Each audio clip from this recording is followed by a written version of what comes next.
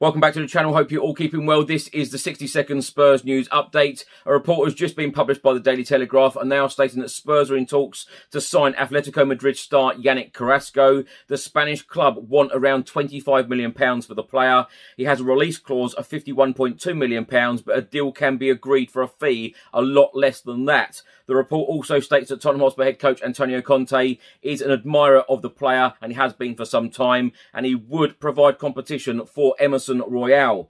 Fabrizio Romano has stated that Tottenham have discussed a potential loan deal with an option to buy for Dan James with Leeds last week. Not an easy deal. Also, Everton asked for him. The situation remains open. It is up to the player, but Leeds would be happy for him to stay.